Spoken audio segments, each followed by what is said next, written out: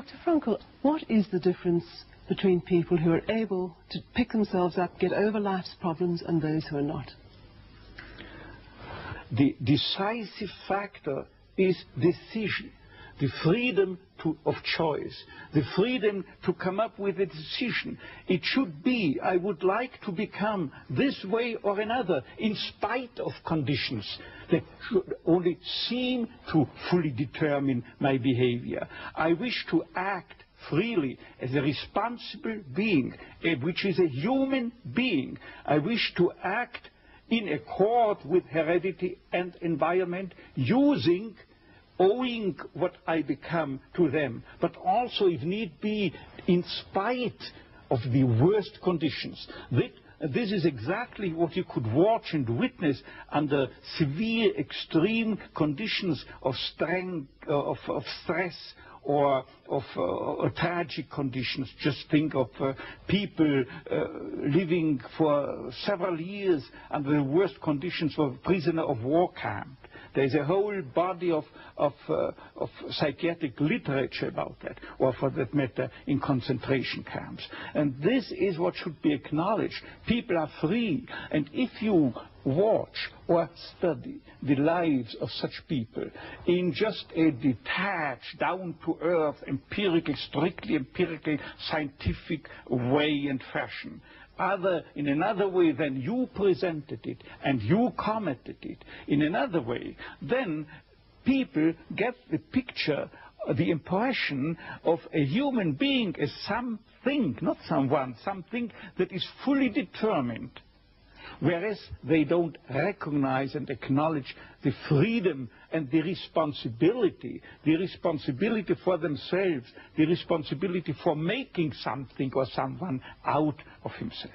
So your basic philosophy is that life has meaning under all conditions, but how easy is it when there's a sense of hopelessness, a sense of despair, to recognize this meaning? Let me confront you with a somewhat strange definition of despair. As I'm used to proclaiming is that despair can be explained in terms of a mathematical equation. D, capital D, equals S minus M. What does it mean? Despair is suffering without meaning. As long as an individual cannot see any meaning in his or her despair, he or she will certainly be prone to, in its suffering, I wanted to say, no meaning in the suffering. He or she will certainly be prone to despair and, under certain conditions, to suicide. But at the moment they can see a meaning in their suffering, they can mold it into an achievement, they can mold their predicament into an accomplishment on the human level. They can turn their tragedies into a personal triumph. But they must know for what. What should I do with it? But if people, like so many segments of present-day society and population, cannot find any meaning whatsoever in their lives, cannot see anything meaningful, they more often than not have something to live by, or say at least enough to live by. They cannot see anything to live for. What is the answer to the question, why me? Why did this happen to me? The answer to such a question is nothing that a psychiatrist or any other type of a scientist can come up. But I would not share the opinion of, say, Jean-Paul Sartre, who said we have to accept and to shoulder courageously, heroically, the absolute meaninglessness of our lives. But what I think is rather that what we have to accept is the incapacity of our humanness, the incapacity to recognize the ultimate meaning in intellectual or merely rational terms. This is the only thing we have to accept. But still, we may believe in ultimate meaning, but to lead someone, say a patient, to eat the way for him to such a belief, to faith, is of course not the business or job to be carried out by a psychiatrist, but rather by a theologian. Tell me, to what extent do you feel we have choices in the things that befall us? Our freedom is a finite freedom, a limited freedom. That is to say, a human being is never fully free from conditions, be they of biological or psychological or sociological kind. But the ultimate freedom is always and remains always reserved to ourselves. That is the freedom to take a stand to whatever conditions might confront us. How we react to the unchangeable conditions is up to ourselves. In other words, if we cannot change a situation, we have always the last freedom to change our attitude to that situation. Dr. Frankl, give me an example of meaning that can be taken out of a situation of despair. I once received a letter from a young Texan student who told me his own story. At the age of 17 years, he had an accident when indulging to his diving sport. And from that time on, he was paralyzed from the neck down. And he wrote to me, "I broke my neck, but it did not break me. I am at present helpless, and this handicap will remain with myself apparently forever. But I have not given up my studies. I went, because of my own helplessness, to help other people. I want to become a psychologist, to help others. And I'm sure," he wrote to me, "that my suffering will add an essential contribution to my ability to understand others and to help other people." This man, three years later, was invited by me to deliver a lecture, to read a paper at the 3rd World Congress of Logotherapy taking place at the University of Regensburg in West Germany. He was brought in and with his wheelchair by a plane from Texas to West Germany and delivered a lecture under the title, "The Defiant Power of the Human Spirit." The last sentence read, "I know that this is true because that man was me." For a quarter of a century, I had the honor to be the director of a neurological department at a general hospital.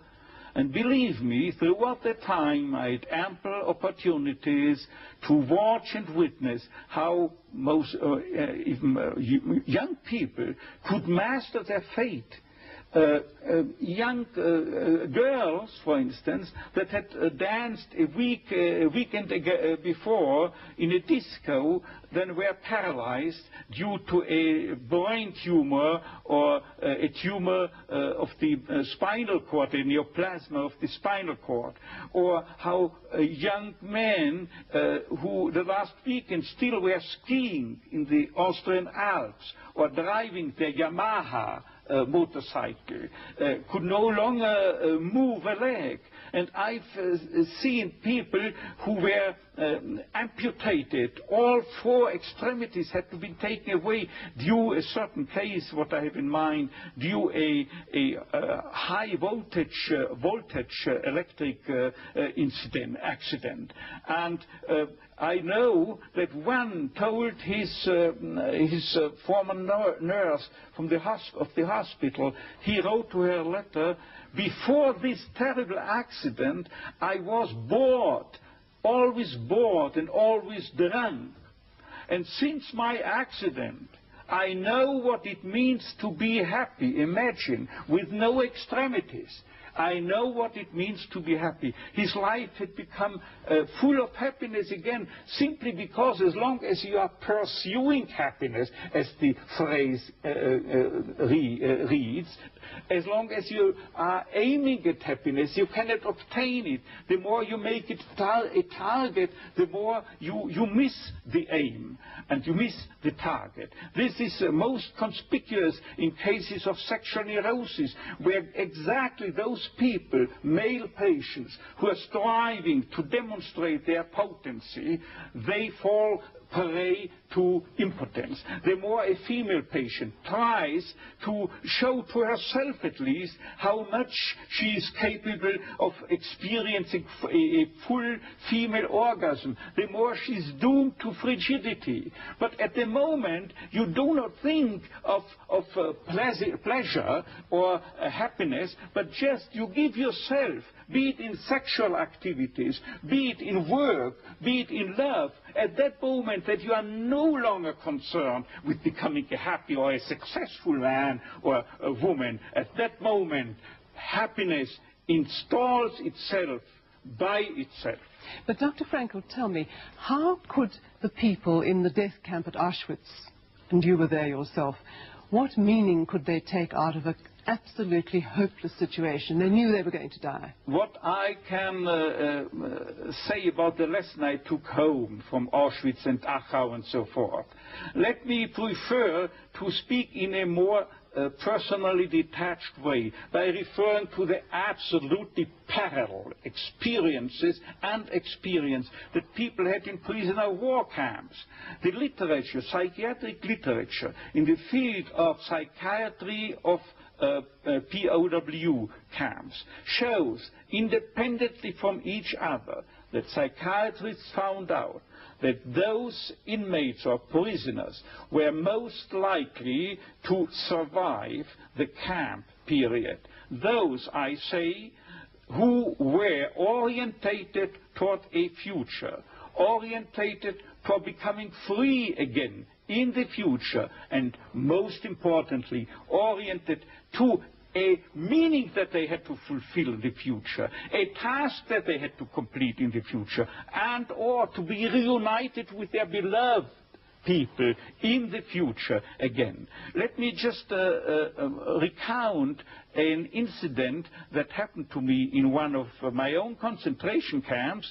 I was confronted within a couple of days with two people, two comrades, the one of whom I knew that they are prone to suicide. Now what happened? I asked both why they wished to commit suicide, to take their lives, and without knowing, independently from one another, they told me, see doctor, I've nothing to expect from my life anymore. And you know what I improvisingly asked them? Now listen, isn't it conceivable that instead life expects something from you?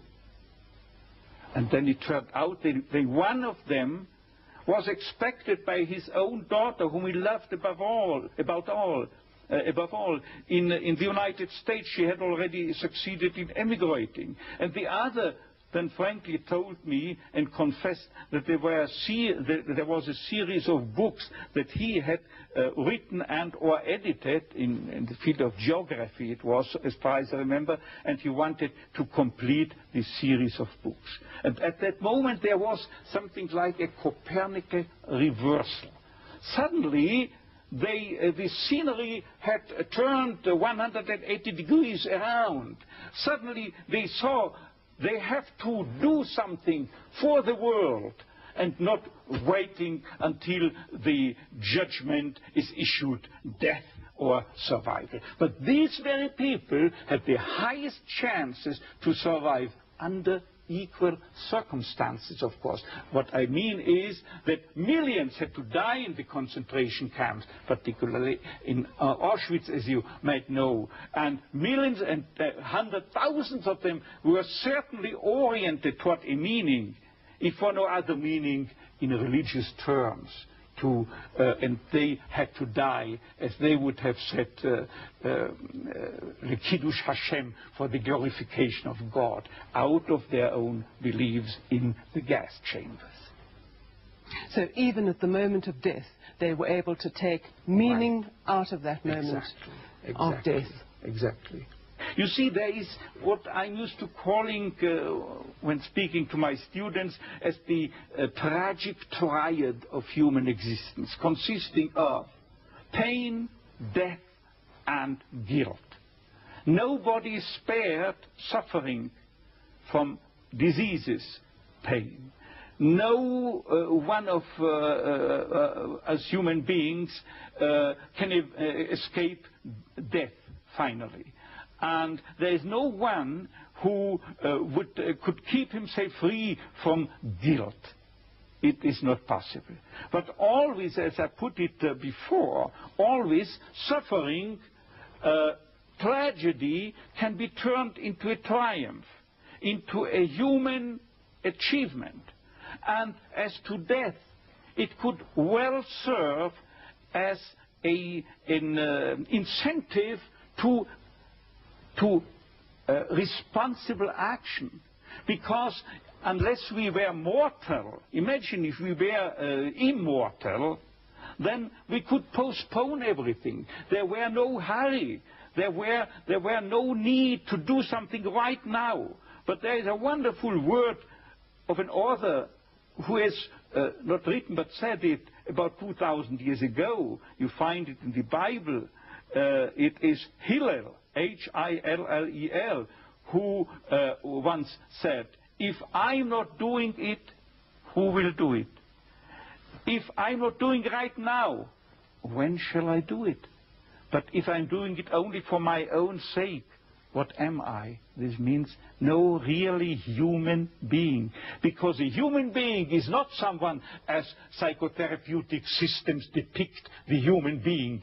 He is not someone that is concerned primarily and originally with complexes, conditions, conflicts, and problems going on within his psychological system, intrapsychically, as it were. But normally, fundamentally, originally, primarily, basically, any human being is concerned with something out there in the world, is concerned with someone out there in the world, a work to do, a job to complete, a task, a meaning, a mission in life waiting for him exclusively to be materialized, to be actualized by him and by no other person.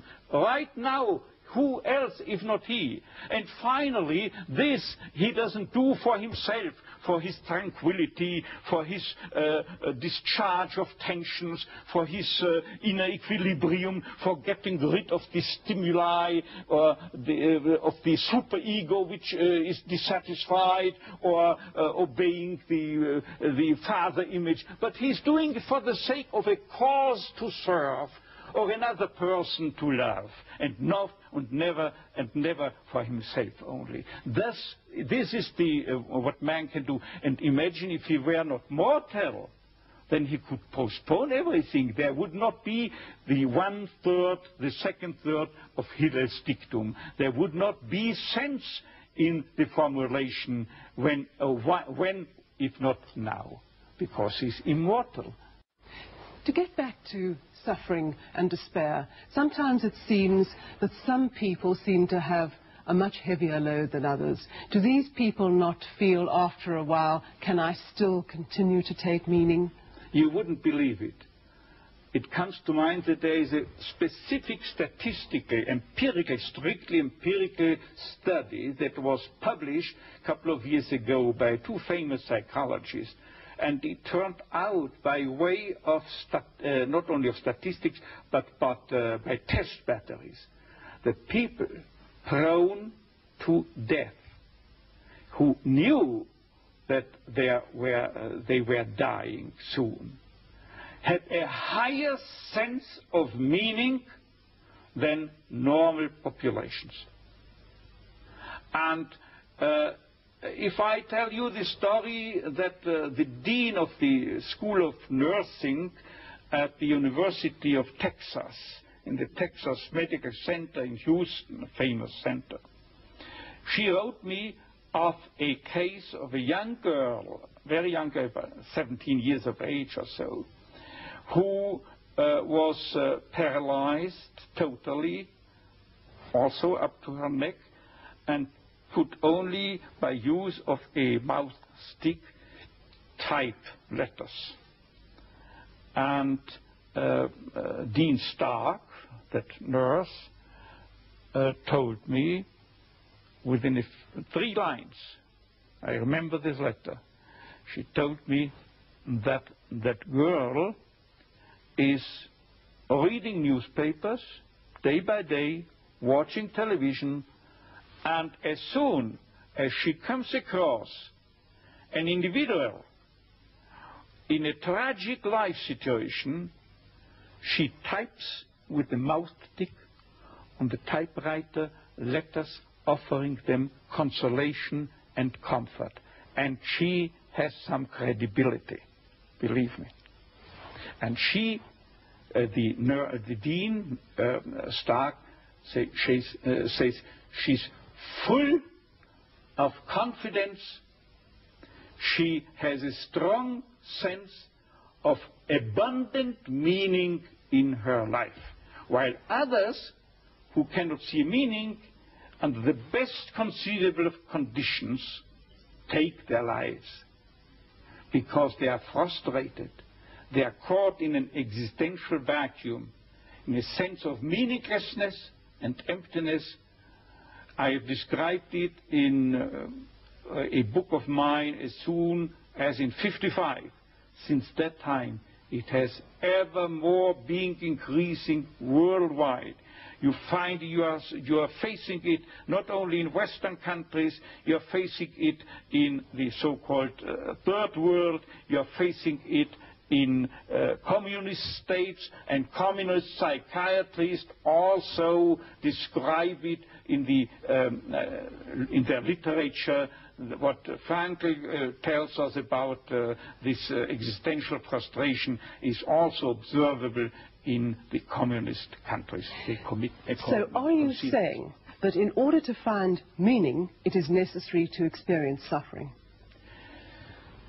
I wouldn't say it is necessary to experience suffering. What I say is just that meaning can be found under each and every condition in life, even under the worst conceivable conditions, provided that it is a situation you cannot change.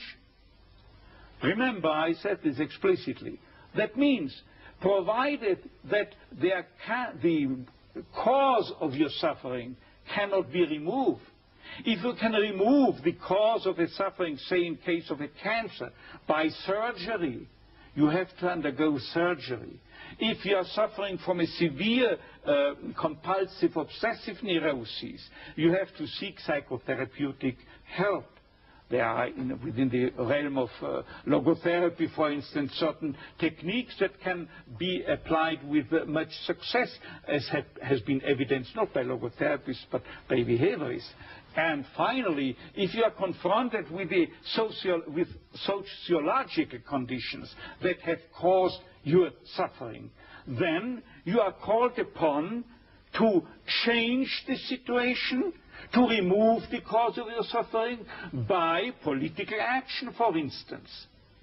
But in this respect, I would like to make another additional statement by telling you something that I, a couple of weeks ago, have told my professors and students forming my audience at the Karl Marx University in Moscow. I was invited by the prorector to stay there for a month and to lecture there on my teachings, but I had only time for 2 days. And I told them, don't think that I came to you from the West in order to sell you any political opinions. No, I don't come as a politician, but I speak to you on a meta-political level. This means that I recognize only, on a worldwide scale, only 2 styles of politics, or 2 types of politicians. The one is he, the politician, who thinks that the end justifies the means, any means, while the second type remains fully aware that there are means that would desecrate even the most noble end. And they were applauding that and understanding. And so I don't come into any country with a preconceived political conviction.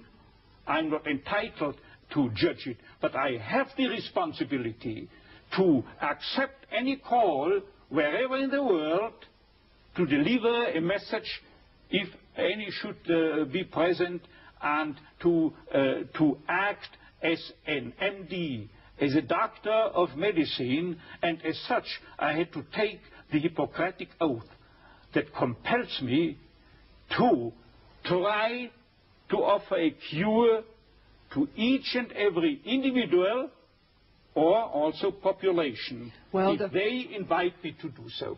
Dr. Frankl, I'm going to ask you now, as you know, this country is going through a very difficult time. We have an economic recession, people have become insolvent or without jobs, the political future is far from settled. Do you have a message for us, a message that could give us hope and meaning? You see, the only message I can deliver is a principle that I have adopted. I well remember throughout the days I had to spend in Auschwitz. There is statistical evidence that my chance to survive Auschwitz, real statistical evidence, was 29 to 1. And I had the feeling that it was like that. And still, I applied the philosophy of Sir Karl Popper, whose nucleus means that you cannot prove any hypothesis. The only thing you can do is falsify it, show that it is not valid, that it is not tenable. And without knowing his philosophy, I only met him the first time a couple of years ago, I applied this theory inasmuch as I told myself, Victor, the chances are very, very low and small. Probably you will be sent to the gas chamber. And still, there is nobody who can guarantee me and convince me with 100% certainty that I shall not survive but end in the gas chamber. As long as I have no guarantee that I will have to die within the next days, I continue behaving and acting as if I would spare this fate. Dr. Frankl, thank you